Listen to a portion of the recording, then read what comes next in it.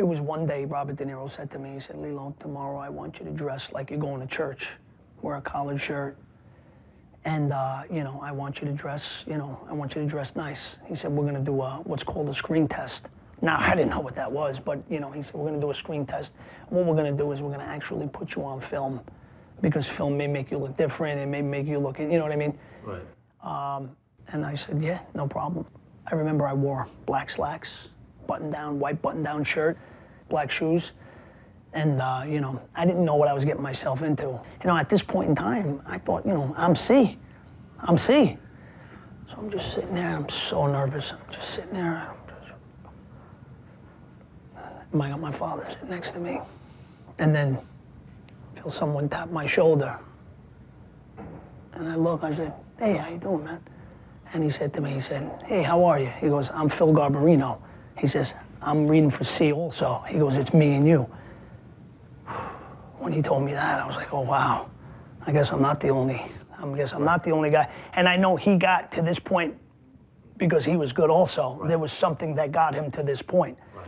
Phil Garbarino was the kid who shot Sonny at the end of the movie. Right. Initially, they were gonna make him C, and he was 21, so the movie would have been a little different. It would have been him at 21, and his friends would have been around that age also, so they would have been a little older. Who, by the way, is still a very good friend of mine to this day. Code 3, get on the radio. Officer down.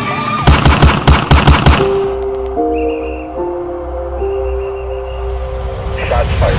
5 a.m. December 10th, 2005. Off-duty New York police officer Daniel Enchautegui responded to what sounded like a break-in at a neighbor's home.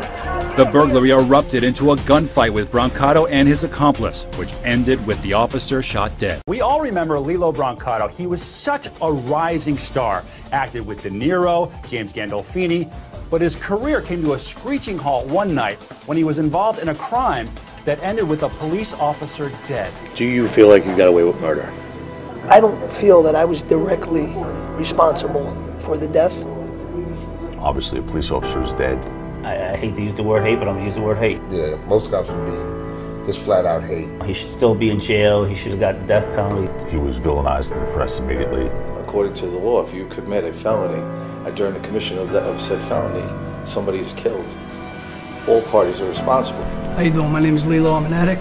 And you could just tell that this was this mother who just loved her son. She adopted him. Right. And maybe there's an Academy Award in his future. You never know.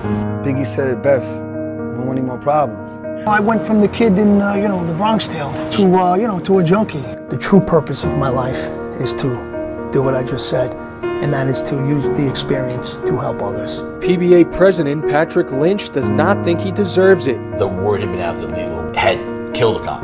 I certainly wasn't gonna not be his friend. Just because someone makes a horrible mistake, if you're a friend, you don't leave a friend. If he was a Lillo Brancato, the FedEx guy, would he got the same sentence in him? We don't think so. I think Lillo has a gift and got a gift from God. He f***ed his life up, but I don't think that gift left him. I think there's somebody out there that's going to put thetheir hand out and allow him back into the scene. God does exist. I try to go to church as much as possible. Thank God every day in my life. Before I do anything, I pray for at least 10 minutes to thank Him for giving me the strength to become the person that I am today. I owe it all to Him. So, here I am.